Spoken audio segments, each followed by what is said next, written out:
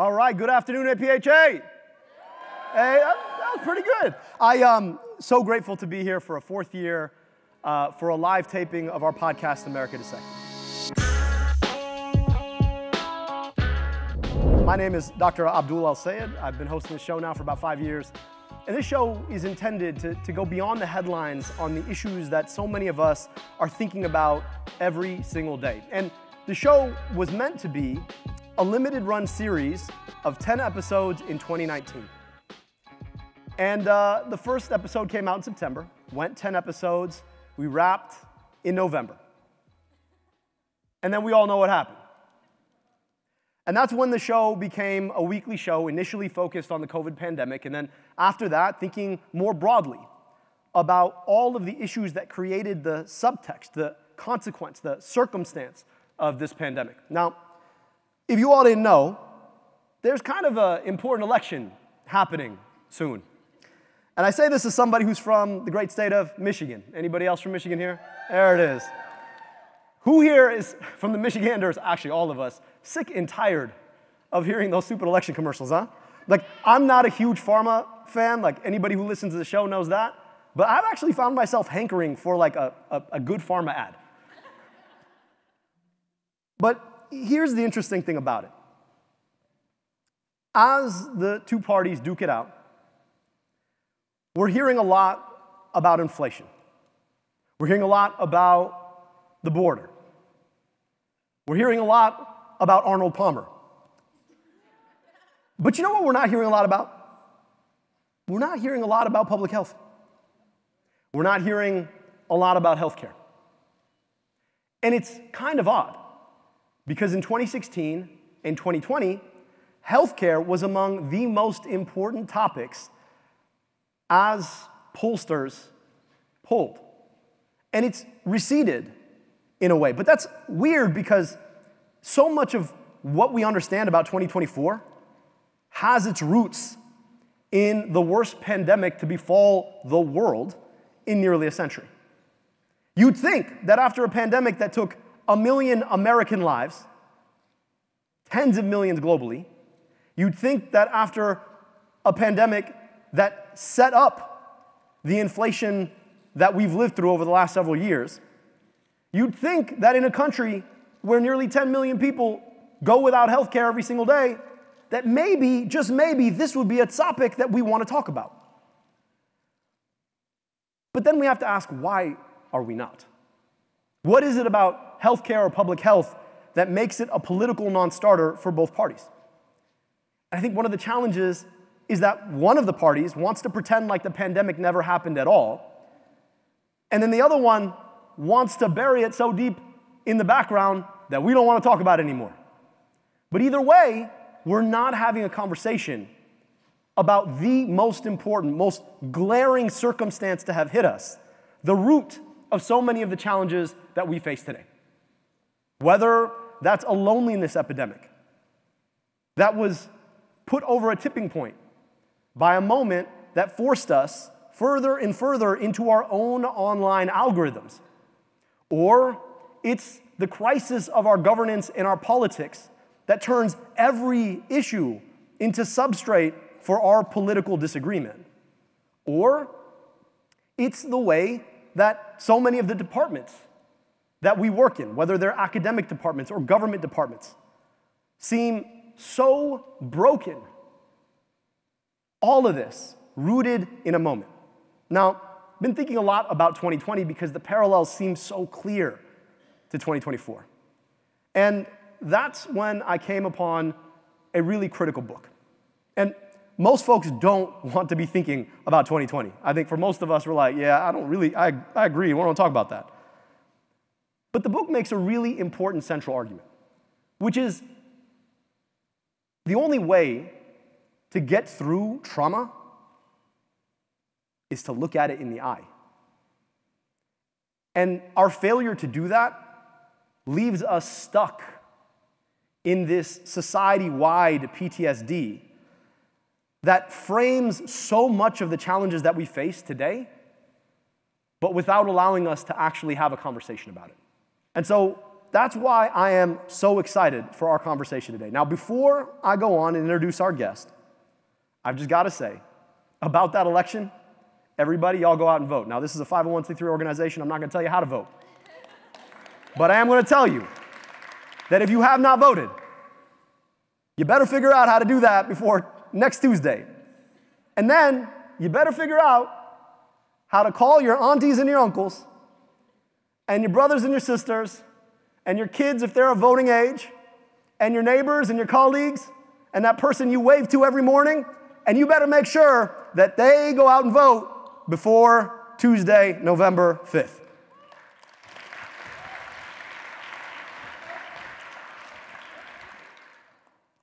So with that, I would like to introduce our guest today. He is Professor Eric Klinenberg. He's the Helen Gould Shepard Professor in the Social Sciences and Director of the Institute for Public Knowledge at NYU. He's got appointments all over the place. And today, we're talking about his most recent book. It's called 2020, One City, 7 People, and the Year That Changed Everything. Without further ado, please give a big, warm APHA welcome to our guest today, Professor Eric Klinenberg.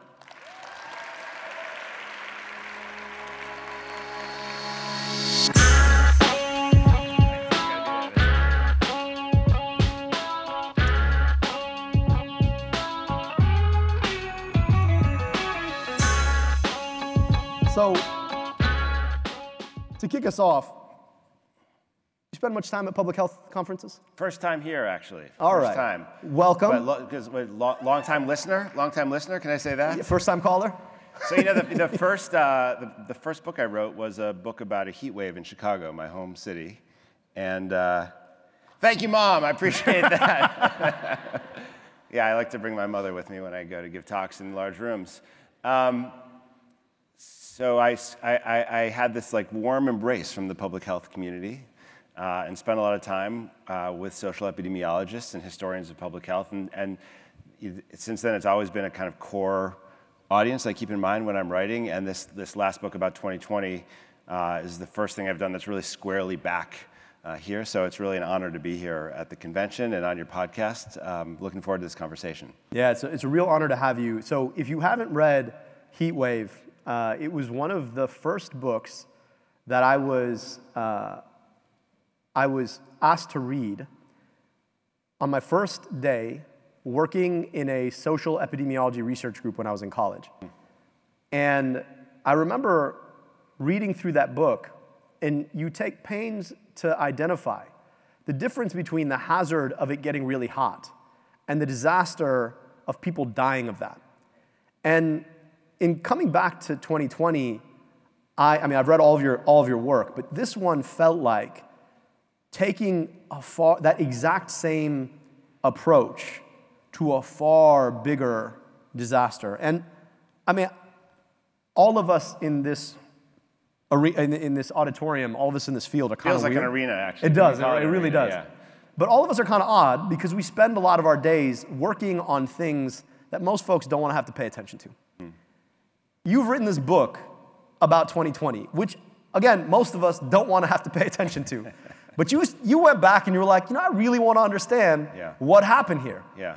What motivated you to go back to 2020 when everybody else is really trying to do everything they can not to have to think about it? Does this chair have like a sliding element where we can just turn it into a psychoanalysis session? How does that make you feel? Exactly. So there's definitely a great psychoanalytic answer to your question. But I'll tell you, since I wrote this, the Heatwave book, a lot of my career has been organized around the idea that that crises are really worth studying because crises reveal things. If we look closely at what happens as things begin to break down, we can learn who we are, we can learn what we value, and I think most importantly, we can learn whose lives matter. And the problem is that so often that kind of moment of clarity that a crisis induces is fleeting.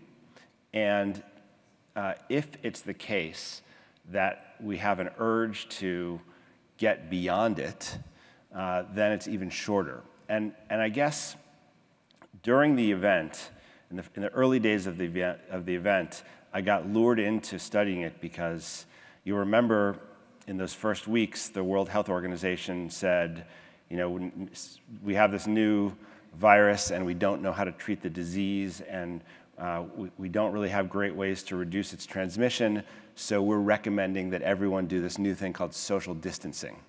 And I read that concept, and I remembered that, you know, that when people died in the heat wave, they died of isolation.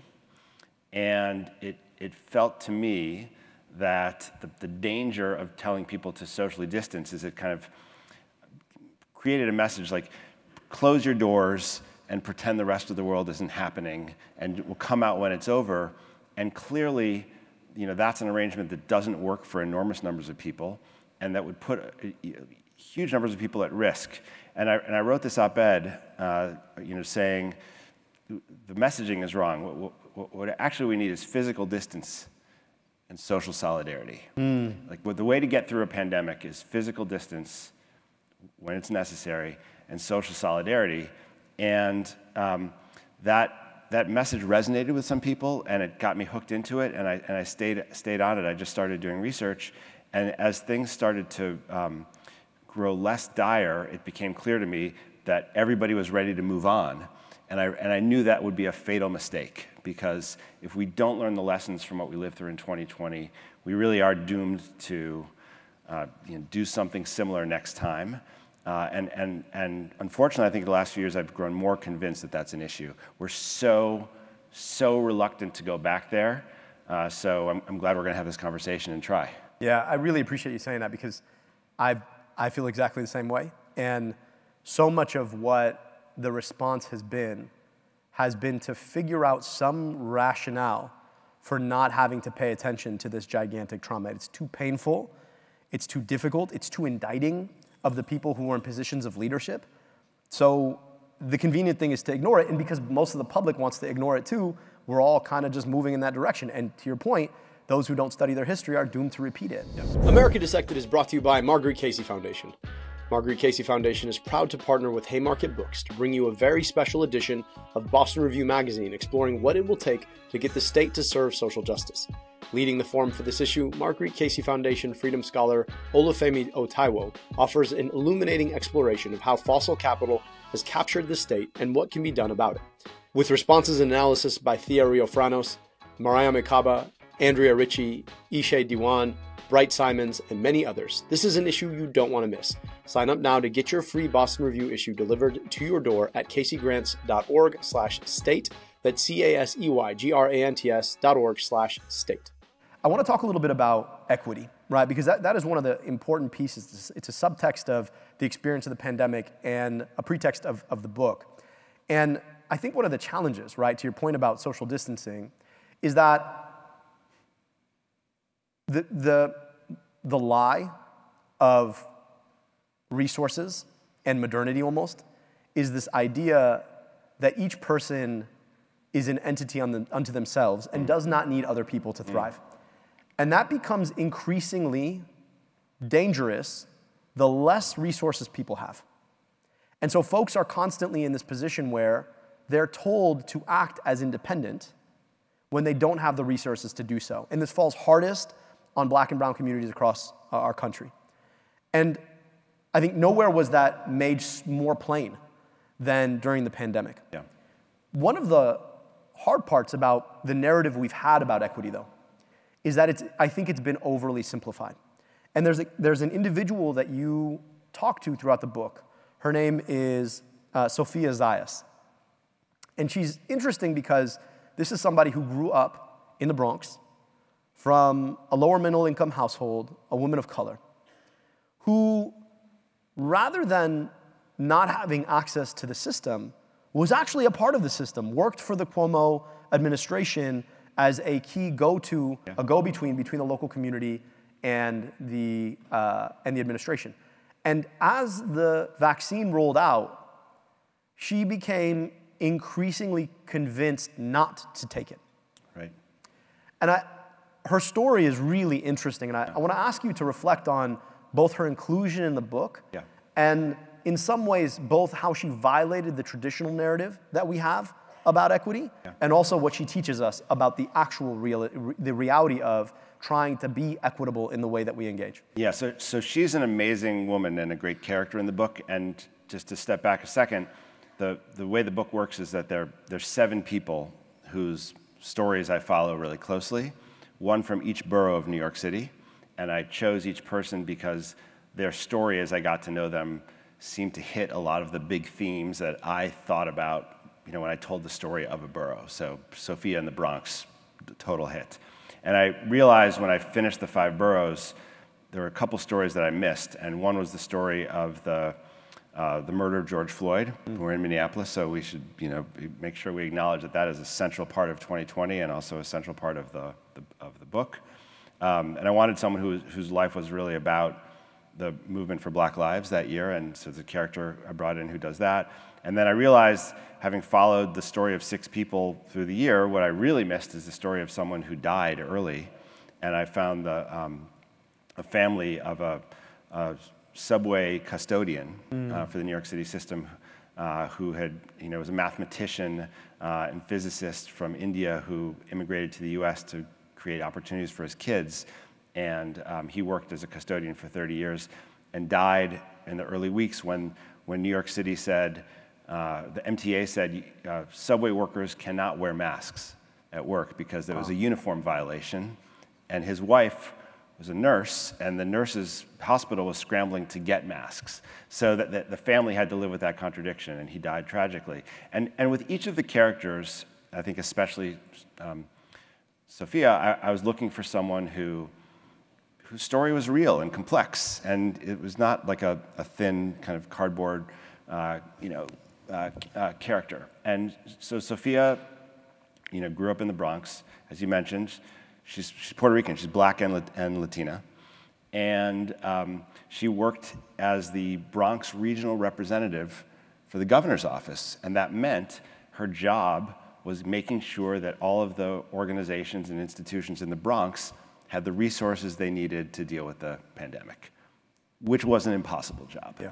And she was getting ventilators and PPE for the hospitals in the Bronx, right? Trying to get air filtration systems for the schools when it was time to do that, helping small businesses stay open. And she lived in a building that was hit hard by the disease. Her grandfather lived across the street, and 7 of his closest friends died in the building. The location of her apartment was on a street where ambulances went all the time, so she felt like she was hearing sirens all the time, totally traumatized by this experience. There's no question for her about how real and dangerous COVID was. She's no COVID denier. But Sophia, being a Black woman who knows American history and the history of medicine, a Puerto Rican woman who knows American history, became very concerned that the vaccines were being rolled out too quickly. And interestingly, one of the things that Cuomo did, and he had a very checkered experience in history in the pandemic. Many of you will know that he suppressed the data on nursing home deaths. Cuomo did realize that vulnerability in the Bronx was especially high, and he targeted the Bronx for early rollout of vaccines and had these big mass vaccination events, including one at Yankee Stadium. For Sophia and for a number of people she represented, that raised the question of whether vaccines were being used in an experimental way on a vulnerable population. And no one could tell her that the vaccines were absolutely vetted and safe.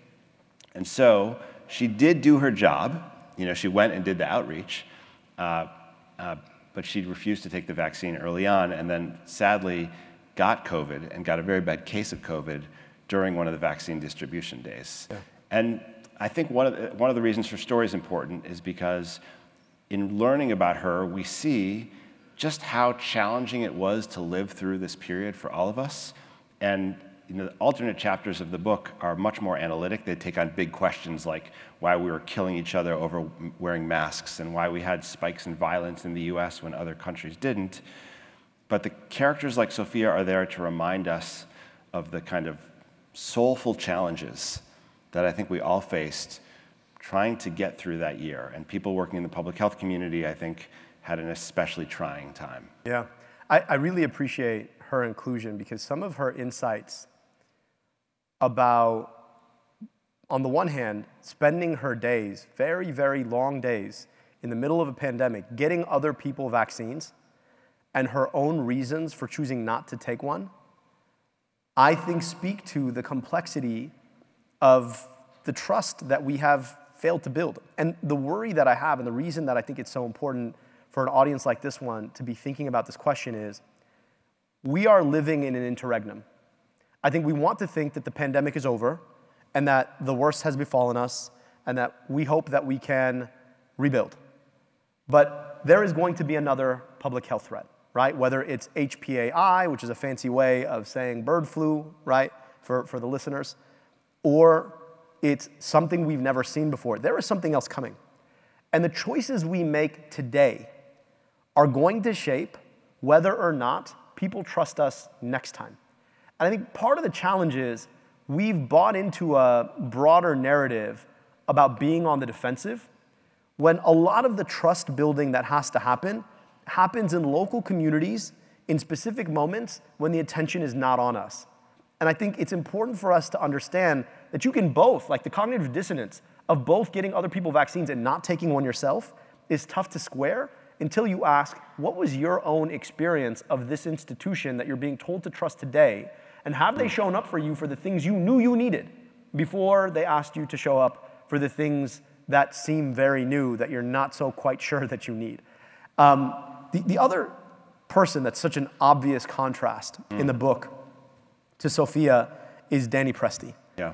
And Danny is somebody who made national news by declaring a autonomous zone in Staten Island around his pub. But one of the things that you do so well is to identify this person who the narrative identifies as this anti-vaxxer COVID denier in the context of his own humanity and the reasons why he gets to where he gets to. Yeah. And you trace his evolution from a guy who's just trying to make some money in his bar to somebody who's now become the face of this anti-vaxxer movement. Can you tell us a little bit about Danny and about how he shapes your thinking about so much of what created this big, broad public narrative that we've got? Yeah, well, Danny is a complicated case too, and I'll be honest. The first time I learned about this guy was, one night on social media during 2020. We're all at home, and I saw someone start tweeting about the Proud Boys and other members of the far right who had arrived in New York City, for this rally. And now, as I'm saying this, it just, I don't know how many of you are busy with your phones today, but there's literally a far-right demonstration at Madison Square Garden happening at this minute, where the virulence of the racism is like the kind of thing we haven't seen, since a frightening moment in the 20th century. And it's terrifying to see 2020 come back. Yeah, 2020 is not over, y'all. No, I mean this with no disrespect, because I want to be clear that I think that long COVID is a really serious medical condition that we need to be dealing with more seriously than we have.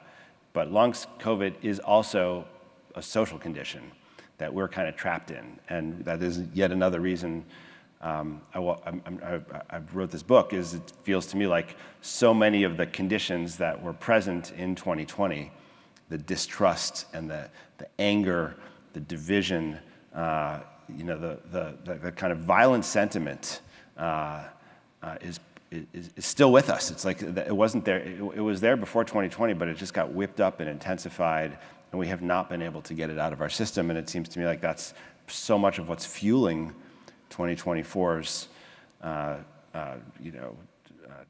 terrible moments. Danny, I read about it on social media because this rally was happening, and I wanted to understand what it was about. And it turns out that he and a buddy of his had started a bar in Staten Island that opened in late 2019. And he saw himself before this happened as an apolitical guy.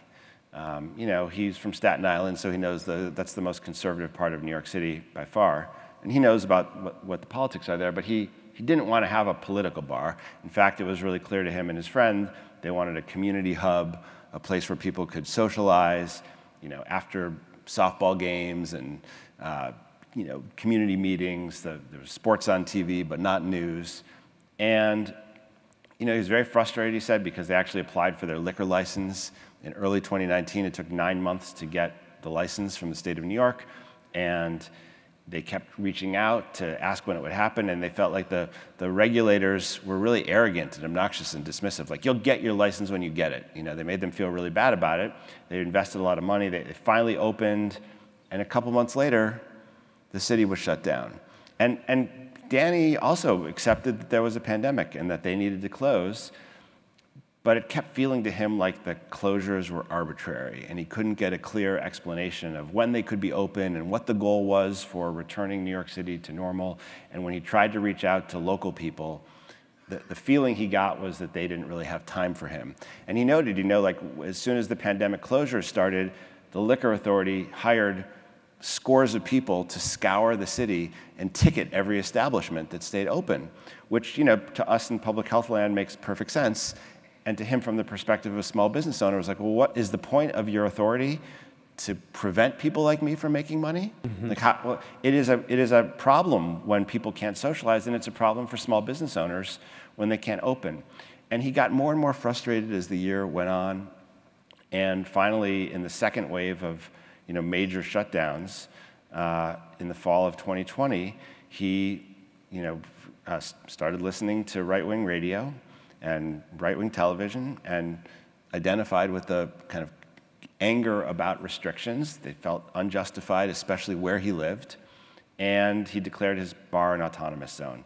And there's a long story that follows, but I tell his story in the book because I think it's important for people who aren't thinking about this to try to grapple with why so many Americans got radicalized on the right during that time, and how it is that the kind of seeds of this resentment that I think is such a powerful part of our political culture, really sprouted up at that time. Even though Trump lost the election in 2020, there was a shift for a lot of people in this country, like they'd had enough. And I actually think one of the reasons it's important for us to have this conversation at an APHA meeting and to a community of people who care about the standing of public health is that I tell Presti's story sympathetically, I personally disagree with his politics, but I want you to understand where he's coming from and see him the way that he sees himself. And I really tried to do justice to his view of the world, to take him very seriously.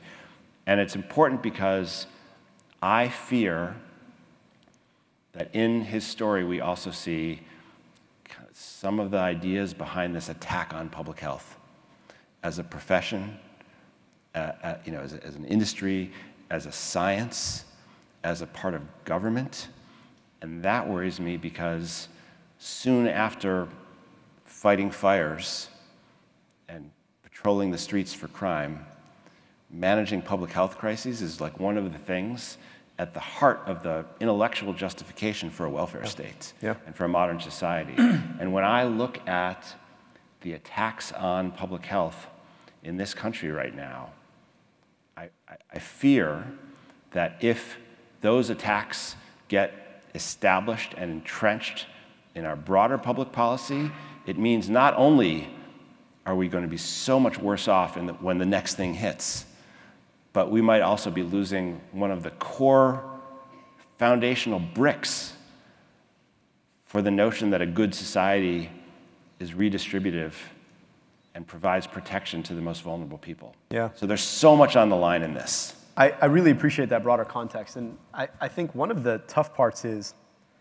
we who've chosen to go into this field believe that public health is such an ultimate good. The well-being of people's bodies and minds is such an ultimate good that there aren't other things that can be compared, and there is no opportunity cost to intervening for the public health.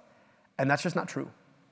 And one of the places, in my day job, I run a local health department, and one of the places that I come up on this consistently is when it comes to food safety enforcement. And I think it's easy to say, hey, listen, you're not following the rules, so we're going to enforce on you, which means that we're going to give you a cease and desist. You've got to shut down your restaurant.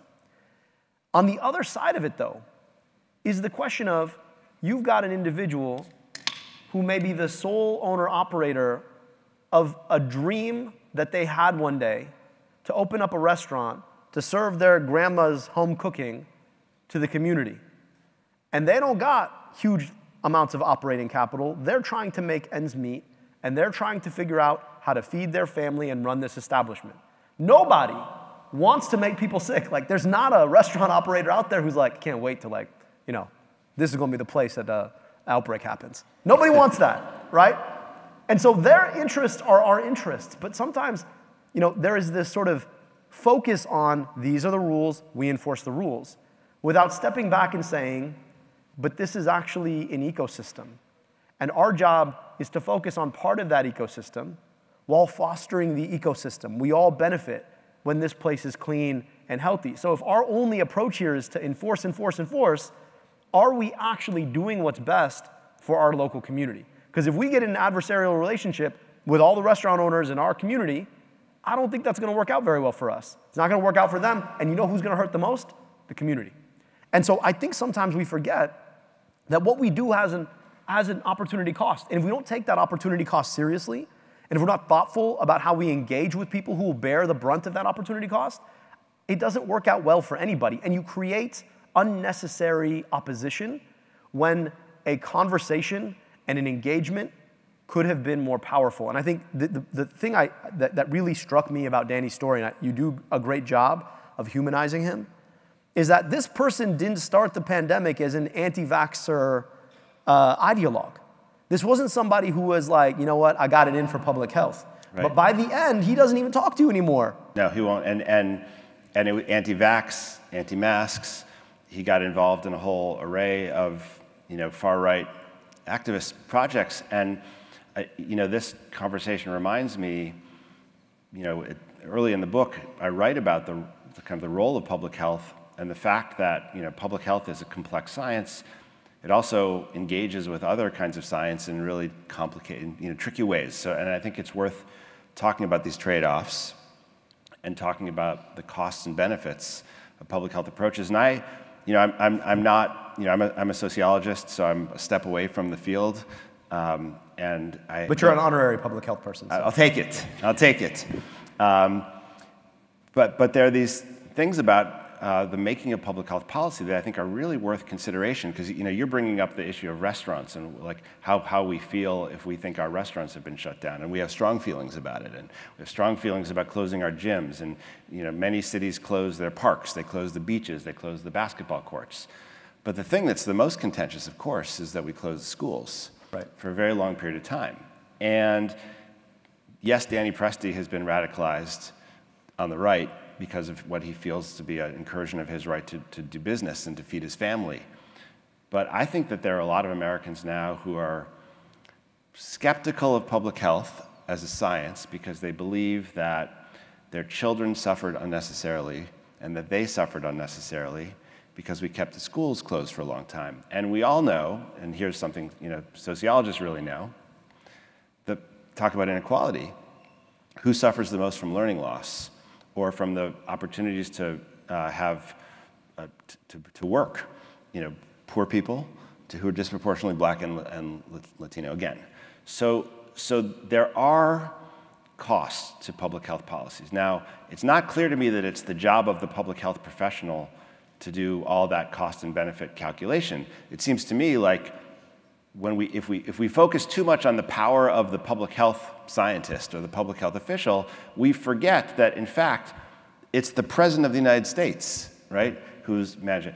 You might remember we had a presidential task force, and I think the head of it was not a major figure in public health.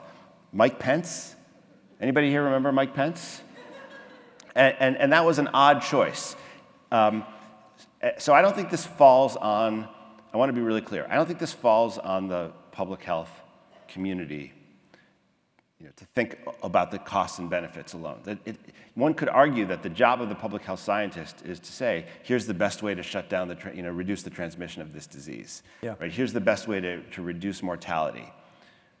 But I do think we need a reckoning when it comes to how we have conversations about what the collateral damage that closures did to our society. And I was down with a lot of these programs at the time, but I can tell you that the standing of public health as a field, I think, is also in jeopardy because a lot of families are upset with what they feel were excessive restrictions. And that's just a hard thing to deal with. And the worry also, and this is a consistent conversation I've been having with superintendents in our community, which is we decided to shut down schools based on an abundance of caution in a virus we didn't understand. And it turns out that this virus was not particularly dangerous among children. We all got really lucky, right? And that was just the natural history of that virus. And kids got sick and kids died. I don't want to say that they didn't, but I'm saying it wasn't particularly dangerous for children, which creates a space now where we say, should we have actually done this? Because the cost, as you talked about, of shutting down schools is really big. But here's the interesting issue, is that we're often, as we talked about, we're in an interregnum. And oftentimes when you act, you need to be able to preserve space to act next time. So the big public health scare that we're all watching right now is an influenza. And we know about influenzas, and influenzas kill kids. They kill kids every single year.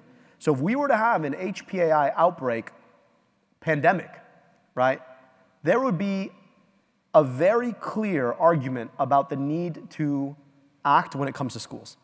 But I'll tell you that we will be hamstrung, and many, many communities will not do the thing that probably needs to be done because of what happened last time.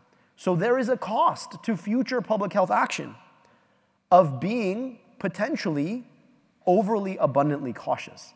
And that's the thing that even if we're not taking into account the local opportunity cost, there is always the opportunity cost of next time. And so if you don't act in a way that preserves and builds trust, then next time when you really, really may need to act, you end up sounding like the boy who cried wolf. And that is a big worry that I have. And then the other part of it is also when you talk. Like, we need to be having a lot of these conversations about why we did what we did, not in a broad national level, but in local communities with specific people about what the choice was, why the choice was made, and how we should think about making choices next time, right? Because again, we've got to be thinking about next time. America Dissected is brought to you by Blue Land. Did you know that Americans consume roughly a credit card's worth of plastic a week? Yeah, that's right. The products that we're using every day are ultimately contaminating our water supply, generating hundreds of microplastics that we end up ingesting. So Blue Land set out to do something about it. They want to eliminate the need for single-use plastic in the products we reach for the most. Blue Land is on a mission to eliminate single-use plastic by reinventing cleaning essentials to be better for you and the planet, with the same powerful clean you're used to. The idea, it's simple. They offer refillable cleaning products with a beautiful, cohesive design that looks great on your counter. Just fill your reusable bottles with water, drop in the tablets, and wait for them to dissolve. You'll never have to grab bulky cleaning supplies on your grocery run again. The refills start at just $2.25, and you can even set up a subscription or buy in bulk for additional savings. From cleaning sprays to hand soap, toilet bowl cleaner, and laundry tablets, all Blue Land products are made with clean ingredients you can feel good about. Blue Land is trusted in over 1 million homes, including ours. I love the fact that I can do my part to eliminate single-use plastic without sacrificing on quality and price. I also love the fact that I'm doing my part to address the climate crisis by reducing the shipping of water. And my family loves the ease and simplicity. Blue Land has a special offer for listeners. Right now, get 15% off your first order by going to blueland.com/America. You won't want to miss this. blueland.com/America for 15% off. That's blueland.com/America to get 15% off. I'm so happy you said that because I want to be clear. I don't feel like we could be prescriptive about what the right thing to do is next time. I don't even think we can properly do the assessment of whether we did the right thing in all cases around the school thing last time. But what I know for certain is that we've been afraid to have the conversations. Right. We haven't had the reckoning. And to this point, it is hard to do science in real time when there's a crisis. And when there's a pandemic that's spreading and mortality figures are soaring, it is hard to know when the science is good enough to make an intervention. And so clearly, for the public health community, there's a question of how do we convey what we know and don't know?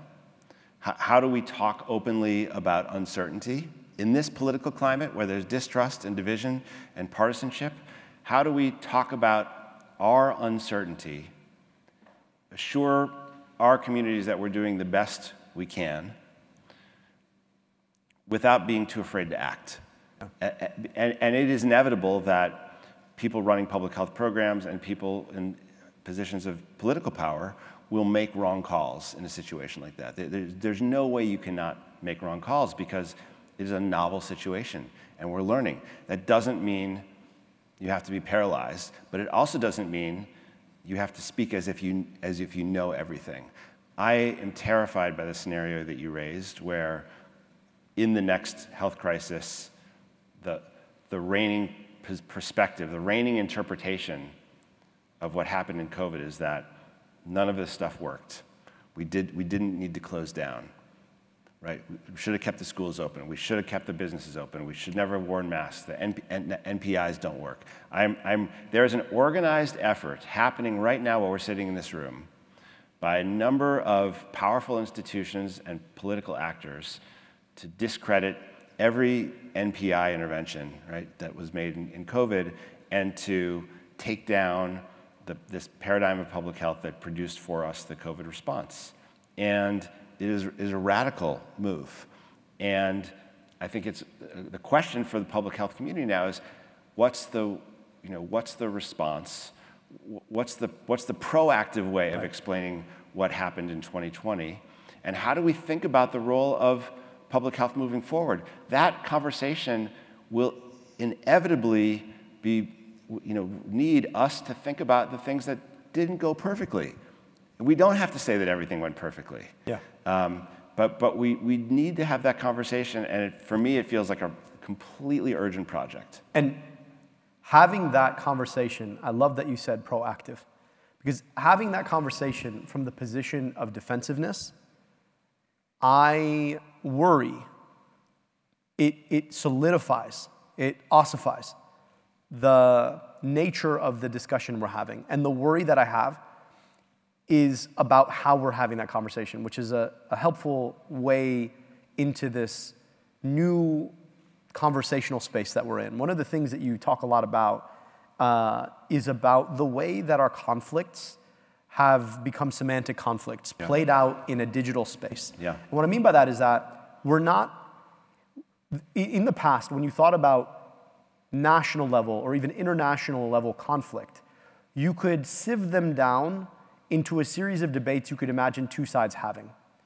And there was nuance in those debates because you understood that you were trying to figure out where the right terrain was.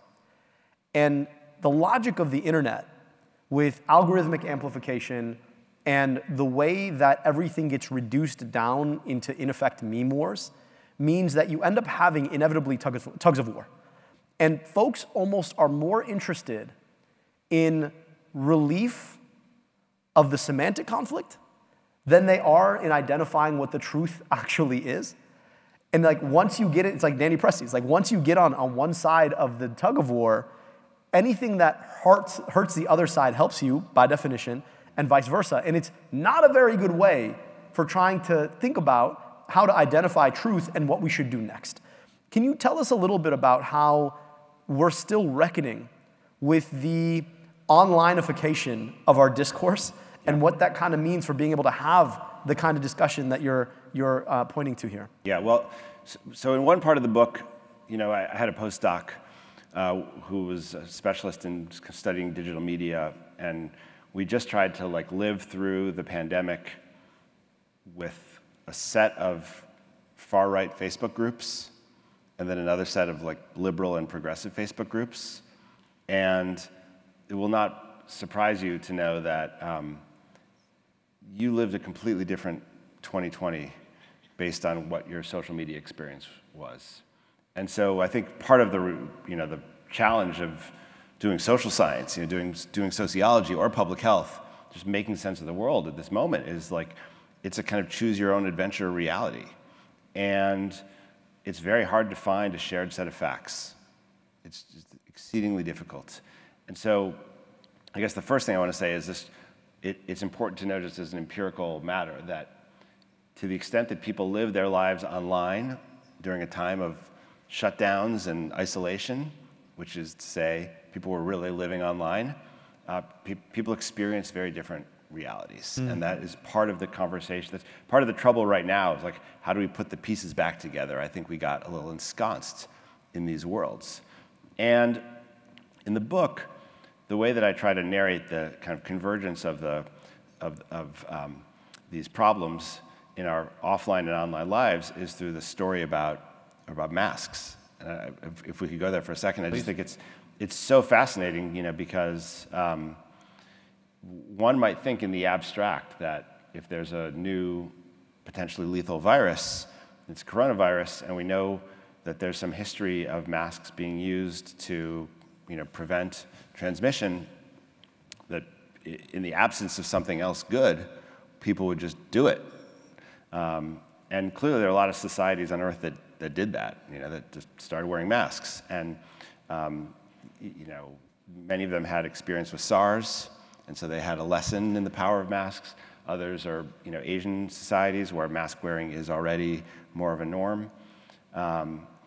But you'll remember that the WHO did not recommend mask use, and there's a controversy around that. Was the WHO taking its lead from China, which didn't want to make the pandemic seem like it was going to be real?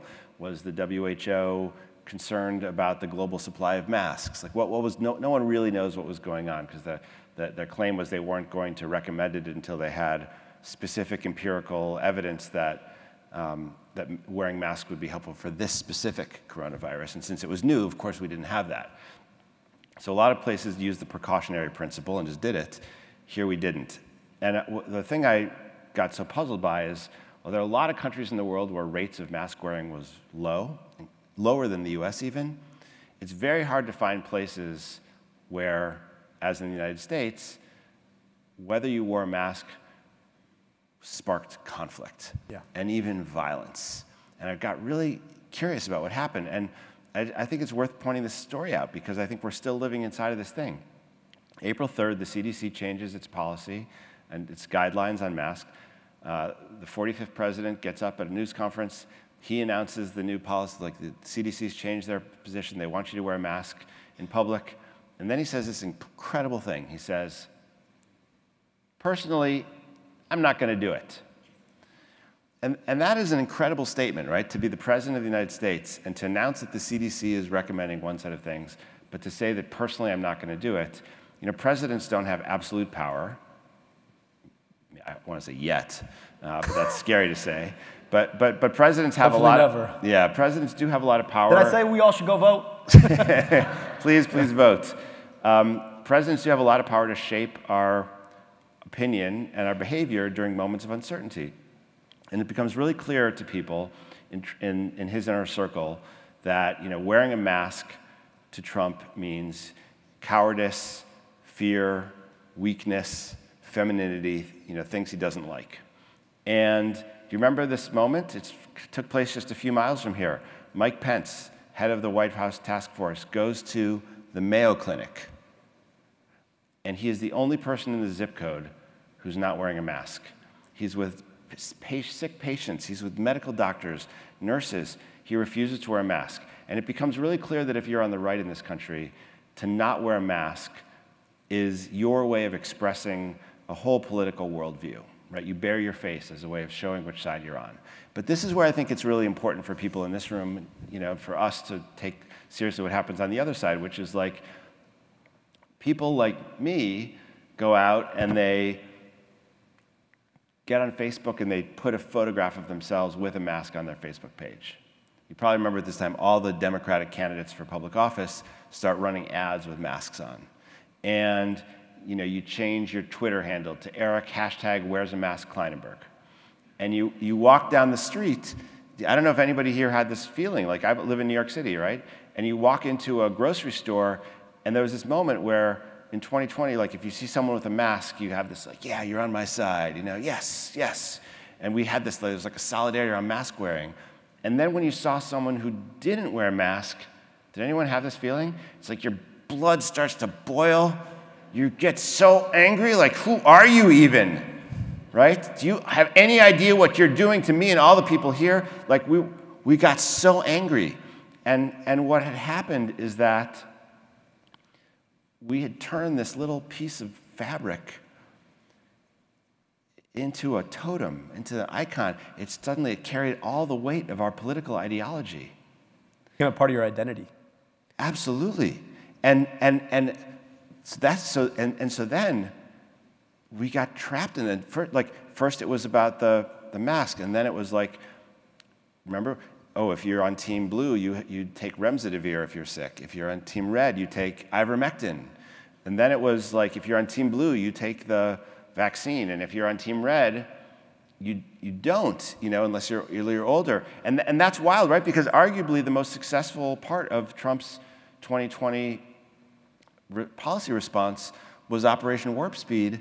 And like you might remember, like this time, a little before, in October 2020, he was trying to get the FDA to approve the vaccines so that he could have the rollout, yep. Right? And honestly, like, had the FDA approved it, he would have called like the Pfizer one Ivana, right? And the right, and the Moderna one would have been called Ivanka, and Americans would have and then like the right would have taken the vaccine, but the left wouldn't have taken the vaccine. It's mind-bending. And so, but of course, what happened is that by 2021, he didn't want to champion it because he didn't want Biden to get credit for it. And now we have this incredible disparity where the COVID vulnerability flips. And after the vaccines come out, it's the red states that start to have the highest COVID mortality because they're not taking the vaccine. But basically what's happened is, like, we've just pulled farther apart in our ideologies, in our online political lives, and it's like public health, I want you to understand, is at the root of so much of this stuff. And it's so important for us to figure out, like, regardless of what happens on November 5th and 6th and 7th and 8th, like, regardless of what happens, you know, in this election, and it's probably going to be a slog, there's going to be a moment where we're going to have to figure out how to put the pieces back together again. Yeah. And I want us to be thinking about how we reckon with all this then. And part of the thing that I think is really important here is I would venture to guess that in this room, among the folks who will listen to this podcast, 99.99% generally think about and identify it in one way. And it used to be in this country that public health was not politicized. Public health was a matter of political consensus that everybody agreed on. Now, on the one hand, your response to that could be like, why do those folks go crazy? Fair. On the other, though, if we believe that we can't continue to go on this way, it really is incumbent on us to be curious about how we talk about and engage with public health in ways where we don't necessarily have to get folks to identify in a particular political way to do things that are good for themselves and their communities, right? And I think it's to be, on the one hand, I don't know that we can't do this alone. But I will tell you that there are some folks who may not agree with 99% of this room on a lot of political ideas, but are interested in this project. And I think for us, we've got to really be thinking about what does it look like to be able to translate public health in these ways. And I call out the state of Indiana, right, that has made major investments in public health, despite not necessarily being the bluest of blue states. And I think it's important for us to really dig in. We had a really great episode with the Indiana Health Commissioner about exactly how they did that. Because we got to get smart about saying, how do we get what we can? We may not have consensus on some of the more controversial questions. I personally believe that reproductive health is public health, right? But if you can't meet me there, can you meet me at the question of saying, okay, what is it that we can work on to prevent influenza or cervical cancer How can we make sure that more people are getting vaccinated for measles? And listen, we'll continue to engage on the question of reproductive health because I personally think there is no public health without reproductive health. But can we talk about those things that we can agree on, right, in a conversation that will get more people the coverage that they need? Because here's the other thing I'll tell you. If you're serious about equity, okay, if you're serious about equity, remember that in a lot of communities that are governed in a particular way, there are a lot of folks who live downstream of that governance who are deeply affected by what happens there. And if we're not able to translate, what tends to happen is low-income folks, people of color, folks in rural communities go without basic resources, right, that we believe we need to make sure we're providing. And I think this question of how we talk about this in ways that are as inclusive as possible is really critical. I want to move to the question, really is the central thesis of the book, which is that we really can't get past what happened in 2020 without talking about 2020 in a productive way. I know that you wrote a whole book into this space, and I imagine that I know there are a lot of folks who've really critically engaged with it, but a lot of folks who are like, I don't want to read a book about 2020. How do you actually get folks to start paying attention? How do we process this trauma so that we're not doomed to repeat it? I mean, I'll tell you that for me, the biggest challenge is getting people in the room, right, or to open the book. And I do think that a lot of people have just a visceral inability to go back there, and so it's hard for me to know how to solve that problem. This was a hard book to sell as a commodity. The hope is it's a book with here's a a book tail. about the worst era of your life. I mean, because like who wants a reminder of what we otherwise work so hard to forget? And that is a really difficult question. What I have found consistently, and you all will be the judge of this more than I can be, is that it's actually very rewarding to go back and start to think this through. And honestly, they're the scientific puzzles that are just interesting to think about. For instance, like why there was this spike in violence in the US but not in other places, not just gun violence, which is an easy one for us to answer. We have lots of guns. But vehicular manslaughter, yeah, and reckless driving, and all kinds of acts that we didn't see in other countries. There are questions like that. And why did trust go down so precipitously here when it went up in Australia, which also had a right-wing government and a prime minister who was a science denier, and high levels of polarization. So there's analytic puzzles. But I think like the way I've tried to have the conversation above all is to do what you've been doing in our conversation, which is to like go back to some of the people, and through their stories to try to encourage us to revisit what we were going through personally, what we were struggling with, because I think a lot of us probably can relate to this kind of collective response, which is like the moment it became okay to go back to something like normal life. I think we were all pretty eager to kind of wrap up our trauma and put it in a box and slide it under the couch or into the closet so we wouldn't have to think about it. I really believe that our collective response to this year has been a will not to know. And I think that the kind of perversions of this year are reminding us of like the folly of that. Like just and here's the thing that I just so puzzle over this question. If you look at the main kind of statistical indicators we use to make sense of like the state of the country, like the unemployment is way down from where it was. Crime is way down from where it was. So 29, like the crime drop in this country for the last couple of years has been extraordinary. If you look at the stock market, right? If you look at inflation. Like inflation is way down, and it's way down compared to all the countries we compete with, especially. And obviously, global inflation was not caused by American policy, right?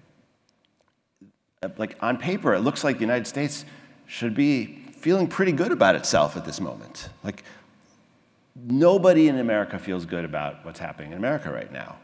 And it could be that we're looking at the wrong numbers, but I actually think a huge part of this sense of dis-ease that we have in this moment is that we're stuck in the emotional trauma of 2020. Like we haven't gotten out of it because we haven't been willing to kind of think about what we experienced.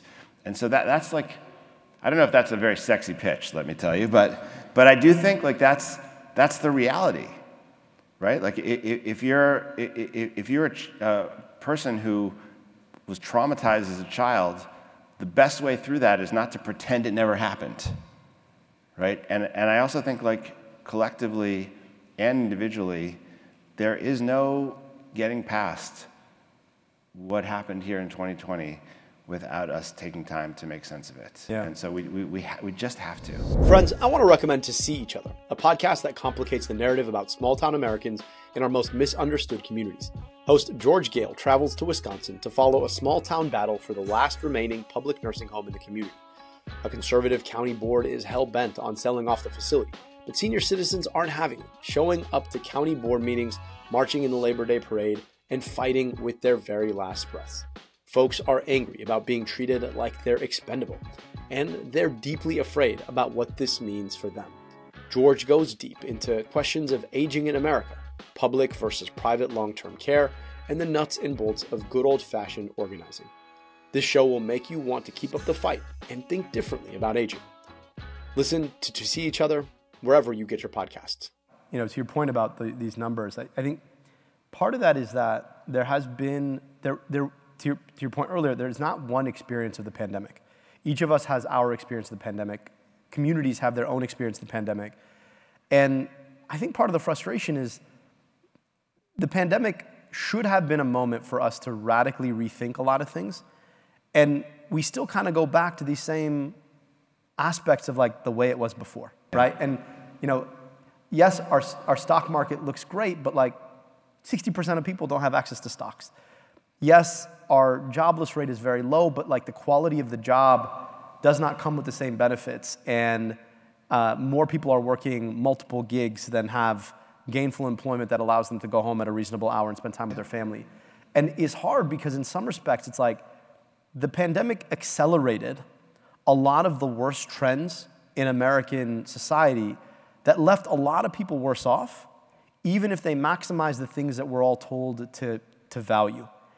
And I think in so many ways, when you compare, it's almost like when you hear these numbers and you compare your own experience to that, you're just like, but I don't feel included in that. And I think no matter who you are, you're kind of in the same boat unless you're like, Elon Musk, right? In which case you're like, I bought a social media company, I crashed into the ground, but on the other hand, my rockets are doing okay, so there's that. Who doesn't have that feeling here, Right. by the way? Yeah. I mean, Isn't that the most human experience? let me give you what I think is the best example of this. I think you've nailed something I think is really important, and I'll tell you like a through line that connects all 7 very different people in this book is they wound up feeling over the course of the year the sense that like our core social institutions had let them down, that they had so much that they had to do on their own to get through this. It's like we didn't really work, and equally frustrating is that, as you said, if you can tap back into your 2020 reality for a second, there were all these moments where it looked like maybe something extraordinary was about to happen. And here I think is the most important moment that I've really spent a lot of time in the book talking about, and it happens to dovetail with your first point about the story of inequality. You remember there was that moment in the first weeks when the virus got to the United States where we were so worried about the outbreak, there was so much death and disease, that the government said to us, we need to stop everything. In New York, we went on pause. other states had different concepts, but the notion was like, your schools are closed, your offices are closed, your restaurants and bars are closed, your gyms are closed, there's no music. Stay home as much as you possibly can. Except, remember this, we said, there's one group of people, we've never had this category before, there's one group of people, and you are so important. You and the work you do is so important that we are going to come up with a whole new category for you. Remember this? You want to tell me? 1, 2, 3. Essential. We're going to call you essential workers. And I live in New York City, right? I know who the essential workers are. They're the finance guys, right? People who work in the white shoe law firms, the Knicks. But as it happened, but honestly, we know that those aren't the people. Like sociologically, this is interesting because the reality is there's like an open secret. This is the thing we in the social sciences call it. It's an open secret. We all know that the real essential workers are the people who do retail, the people who drive our public transit, the people who repair infrastructure, the people who clean our buildings and our homes, the people who prepare food, people who deliver the food, the people who work in farms, people who work in meatpacking plants, and of course, the people who get the most attention, in this case, people who work in healthcare facilities, right? And for the people who worked in healthcare facilities, there was that amazing ritual of solidarity where at 7 o'clock, when people were coming home, we banged our pots and pans to say thank you. But for the overwhelming majority of essential workers, it was a very different story. You would think there was a moment when you say the open secret out loud, when you say, you are the essential workers, you are the most important people in our society, that when you do that, you are taking on a moral obligation. We will make sure you have PPE. We will make sure you have access to the best health care that money can buy. We will give you a bonus. We will honor you. Right? We will thank you. You would think if you lived in a good society that when you name the essential workers, you're saying out loud, we have to do things differently because now we're going to be honest. You are not the people who are getting paid the most, but we're going to change things. And it actually felt for a moment like we were walking to the edge of this moral precipice, right? It's the end of neoliberalism, right? Remember that conversation? Things are going to change. But we got there, and then we turned away. And the reality is, and we all know this to this day, to be called essential in America in 2020 was to be deemed expendable. To be called essential was to be deemed expendable. And by the way, not just you, but everybody you live with, because you talked about the inequality, and it wasn't just a class and profession-based inequality. Who had the highest death rates in our cities, especially if you lived in New York? There were people who were essential workers who were stuck in the labor force, unprotected, because we'd never managed to produce the basic health things that we needed, who then came home to crowded residential units, right? It wasn't density in neighborhoods that did us in. It wasn't the end of cities. But if you lived in a crowded apartment, think about immigrants, right? Think about low-income people in our cities, and you worked in the essential labor force, it was the whole household. Yeah.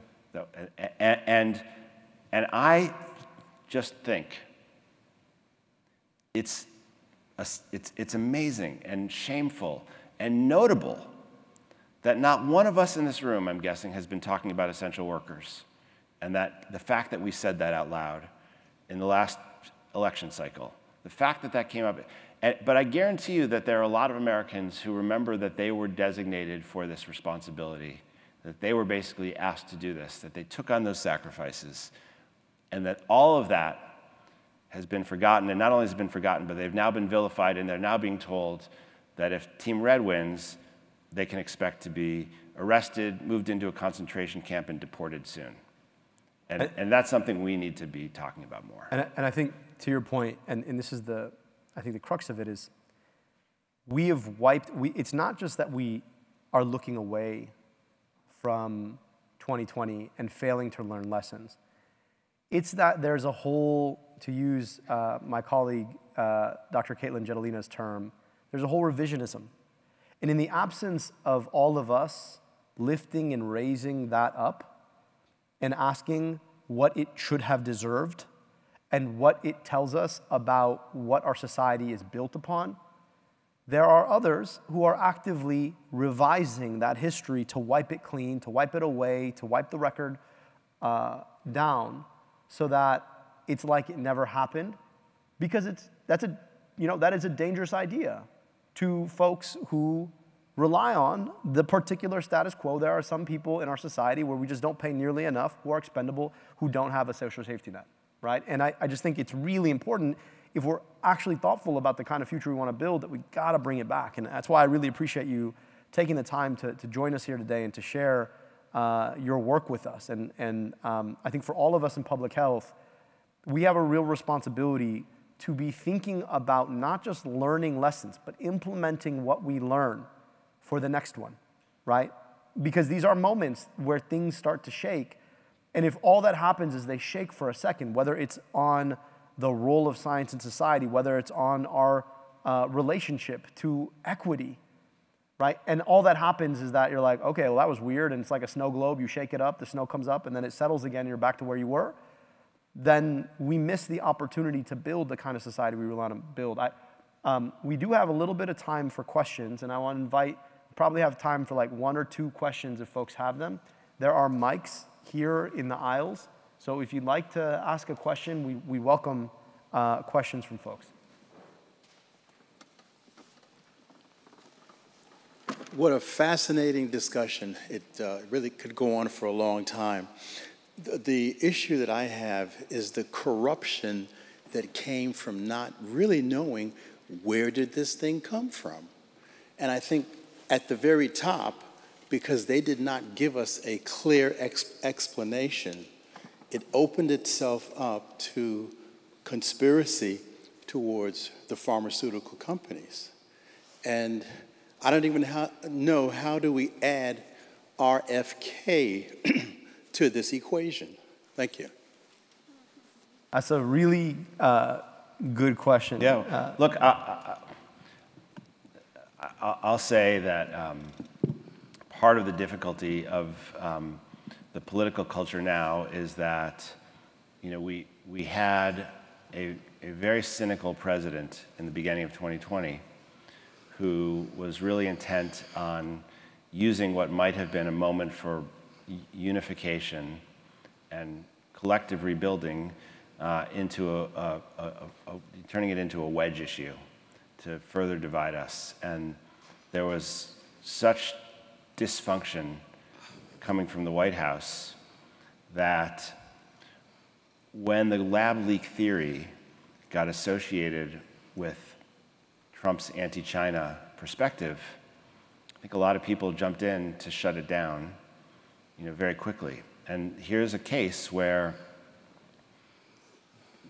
there's clearly, even if we don't have definitive evidence about it, it's a plausible possibility, right, for how the virus began.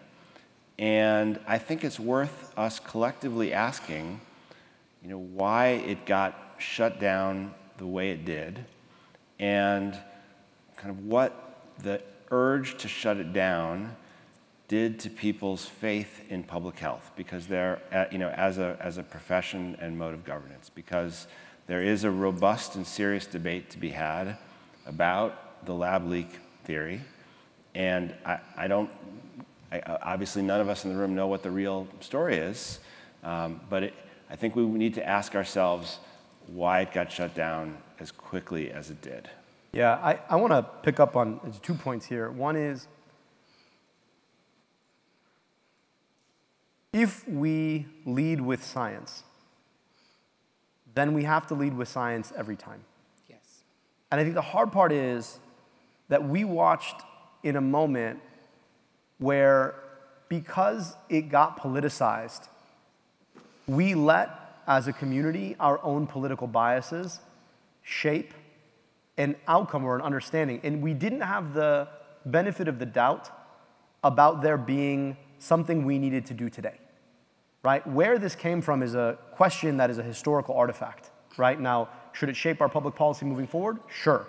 But it wasn't of imminent concern right now. And so suspending one's input on a debate about it until we actually know what the science says would have been the prudent thing to do. But what happened is, the minute it got picked up, right, that this was the talking point on Team Red, then a lot of folks were like, well, this must be false. And to your point about pharma, I think this is a really tough situation. All of us in this room, I'm sure, have heard of Make America Healthy Again. And the notion that Robert F. Kennedy may have a platform to inform public health policy in this country is a deeply scary thought.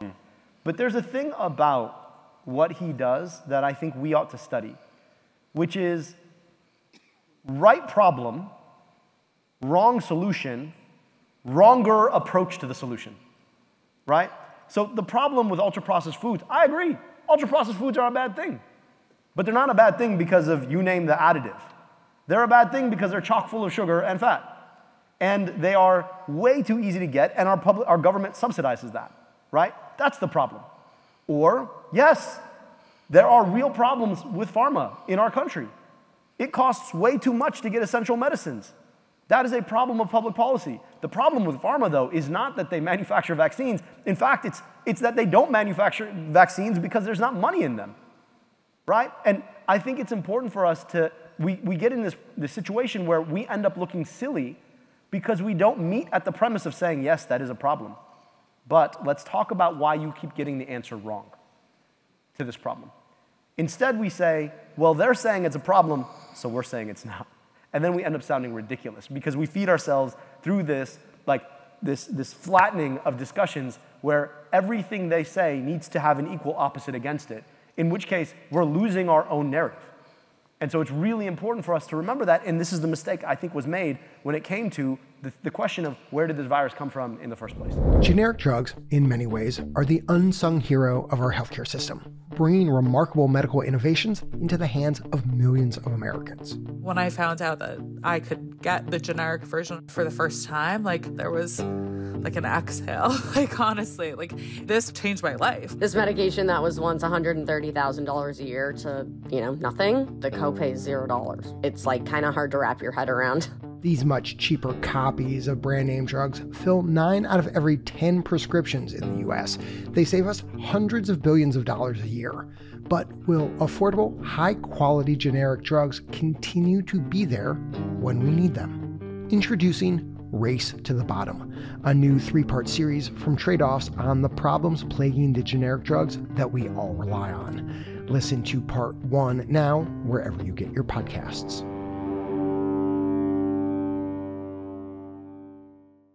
Question. Hi, my name is Arlene, and first of all, I want to thank you for this great podcast and for bringing back what we need to process in 2020, because I'm sure a lot of us, including me, I've been thinking here what I was doing and what I was feeling and all that stuff. We don't think about that. But I think even more so, I appreciate you saying, not if, when there will be another pandemic, and there will be, as we all know, in public health. Whether that happens in my lifetime, I don't know. But I think the main thing that I gathered from 2020, and a lot of things that are not said, is that we still need to think about and care about each other. As a nurse, that's what my whole life has been. And wearing a mask or not wearing a mask is not the issue. It is, do you care about you and me? That's what we need to think about, instead of the visible thing or not the visible thing. So I really appreciate you bringing all this up because it's some good thoughts. Thank you. Appreciate you and your work. Take that as a comment. Thank you. Yeah. Here and then here.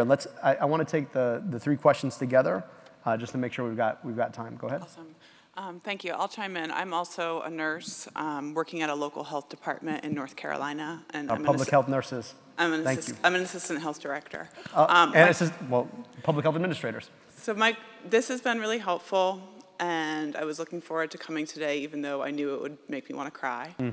I think the thing that I'm still struggling with is how we lead staff into revisiting this, having this conversation, processing what most of them have not either had time to or chosen to process without re-traumatizing them. And I think I still don't quite know how to do that, but I feel like this conversation today has touched on pieces, so I was just curious if you could speak a little bit more about that. Yeah. Here and then here. Yeah. Hi, thanks so much. First of all, ever true. And I think for me, I want to take it back to one of the first things that you said about the communication element. And I'm a public health communicator, and I actually work at an independent boarding school, so bringing the kids back to on-campus in-person instruction was really important for lots of reasons, not including the business model. But I also know that there are some groups in our society that do a really great job of communicating and others that do not. And how we frame an issue, how we brand an issue, how we talk about these things really makes a difference. So the whole issue of physical distance versus social distance was huge, and it gets to the issues of loneliness and all of these other things. So I really, really appreciated that. But I also know that, and I just wrote my dissertation on this, the issue of collectivism versus individualism was a major element that contributes or is part of the conversation about the politics.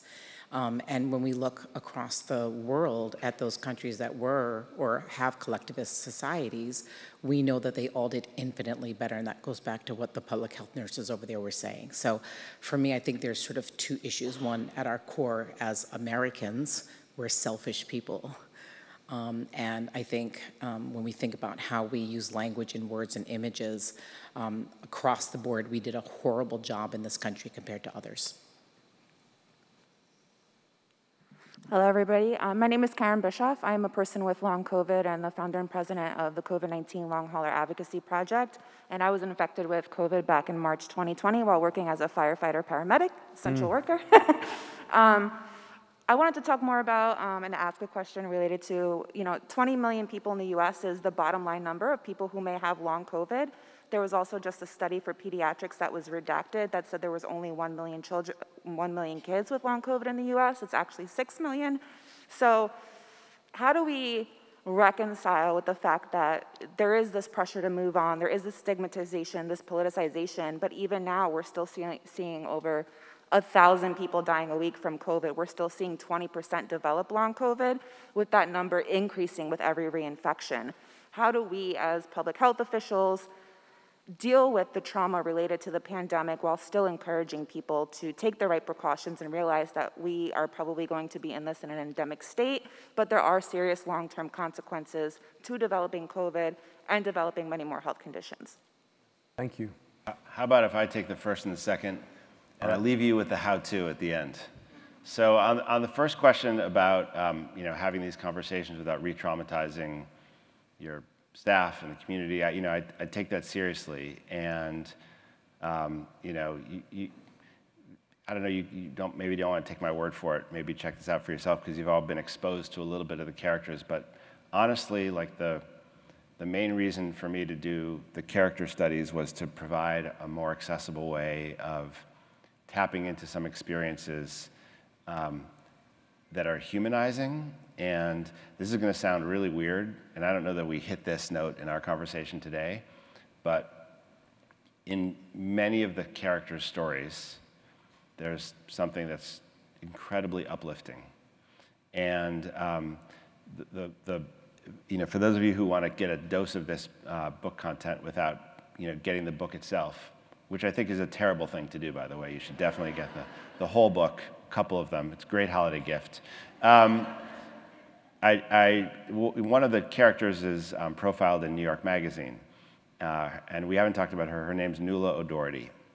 And Nuala's an amazing story because, and the title of the chapter about Nuala is The Bridge. And Nuala, I'm going to tell her story really, really fast. She was a career district attorney who retired just before 2020. Irish immigrant family, married an Ecuadorian guy, bought a home in Jackson Heights, Queens. Anyone here know Jackson Heights?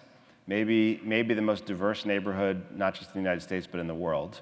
And full of immigrants, crowded, dense, and she knew that people were going to get sick and were going to struggle from being cut out of the economy when things closed down. So she put out this sign that said, "If you need help, call me," early in the pandemic. And scores of people called right away, and she was overwhelmed. So she put another call out and said, "If you can give help, call me." And even more people responded. And Nuala did something, another thing we haven't talked about that's so important to the story of 2020. Nuala and her neighbors started something called the COVID Care Neighborhood Network, which is an example of, for me, one of the best things that happened in this country in 2020, mutual aid network. And this is going to speak to the question about individualism versus collectivism, because it's true, the US is very individualistic in a lot of ways. But as individualistic as we are, and this is, you would learn this in Sociology 101, we also have this amazing tradition of collectivism and voluntarism, right, and civic engagement. It's the thing that Tocqueville was so stunned by, the story of our habits of the heart. And Americans in every neighborhood of every city came together and joined these mutual aid networks. In Jackson Heights, they wound up getting thousands of people involved on the giving and receiving end for food, for pharmaceuticals, for cleaning supplies, for in-person services, for help setting up vaccinations. It just did extraordinary work that completely helped this community get through. And it's not unique. People did this all over. And just when the magazine article was coming out, people in New York Magazine said, before we publish this, could you reach out to Nuala and find out what she's doing now? And I'll tell you, the basement of Nuala's house, which was the operations center for COVID Care Neighborhood Network, last year reopened with the same set of people as the Jackson Heights Immigration Center. Because they've just pivoted, and what they've done is they've found like there's a network of people who came together around COVID, did something extraordinary, got to know each other, and are now dealing with the next, it's not the next pandemic, but it's in some ways the next real challenge for New York City. And I guarantee you that wherever you live, people who got together and worked on the pandemic are doing that thing now. And then really briefly on the individualism and collectivism thing, that's a hint of the collectivism that we're capable of. But note also that an individualistic society was not doomed to a catastrophic 2020. And we know this because, as I told you before, Australia is also one of the most individualistic societies in all of those world values surveys that we do. And it had so many structural similarities to the US when the pandemic began. But instead of like collective dysfunction, they got together a special group of the leaders of every state in Australia, the political leaders with the health minister from every state. Scott Morrison, the right-wing prime minister, said, like, let's just be reasonable about this and not dysfunctional. And they wound up like subsidizing the production of masks and distribution. They did testing and tracing when they could. They closed down the borders. They did targeted shutdowns. If the United States had the same mortality level from COVID as Australia, 900,000 Americans would still be alive today. 900,000. And that's, let me tell you, Australia is as individualistic as they come. So it's true, that was something we had to deal with, but we didn't have to be as dysfunctionally hyper-individualistic and chaotic as we became. And it's why we shouldn't give up. And it's why I still believe, as much as we messed up 2020, and as tough as these next few weeks are going to be, we are still capable of getting this right. Yeah, I really appreciate that. And thank you for bringing us home on a positive note. I want to, just on the note of health communication, and the note on long COVID, one of the hard parts about communicating in the heat of the pandemic was we were more focused on not providing ammunition to this sort of like opposition than we were on being radically transparent, which is the essence of science. And I think the tough part about communicating science is it's a place where you need to marry transparency and fact with narrative and story. And I think we forget one side or the other. Folks are too bought in on the narrative, or they're too bought in on, like, let me just give you facts without giving you context or a way to understand it or scaffold it. And I think bringing those two things together is the essence of how we ought to talk about it. And it's a fundamental skill all of us need to have. There's not just a core of public health communicators. Everybody at every level who is talking about this work has to be thinking about that. On that note, I'm doing a talk specifically on this at 10:30 tomorrow on the ignition stage in the hall, specifically about like confidence when you're talking about science. But I think really practicing those skills, Thanksgiving is going to offer a great opportunity for many of us. Building those skills is really fundamental. And when it comes to long COVID, I worry that because we're not willing to go back and plumb the depths of what has happened, we are also unwilling to talk about the persistent risks of COVID-19. It's not gone. It's not going to be gone. There are persistent and real risks, and it's important that people can make the best decision based on the best evidence. Not COVID is over, right, which is kind of where the narrative is now, right? Not COVID is ever present for everybody all the time, and it's the same risk as 2020, 21, but that there is a real risk, and that some people infected with COVID may end up living with long COVID, and those symptoms are real, and they are potentially devastating. And this is a fact, and we know it. And I think part of it is also being able to engage in the narrative as the narrative is headed, to be able to engage it and move it in a direction that is more productive and also more true. And then the last note I'll say is I really appreciate you bringing us home on this point of mutual aid. Like, the thing about it is my family's from Egypt, and I spent a lot of my summers back in Egypt. And it is a much more collectivist society than we are here. That is true. But I will say that the neighborliness and the will to invest in other people when they need help is a real, true American ideal. Not everybody practices it, right?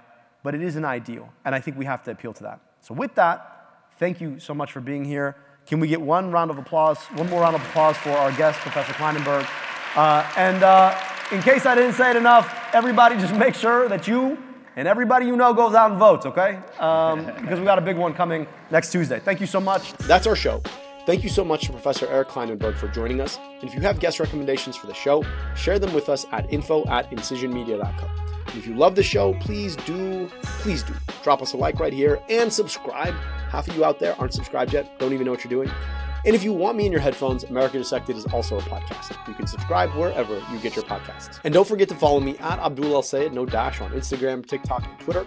And to check out more of our content and subscribe to our newsletter, head on over to incisionmedia.com. Links to our sponsors are available right here in the show notes. I really do hope that you'll check them out and show them some love. They make the show possible every single week.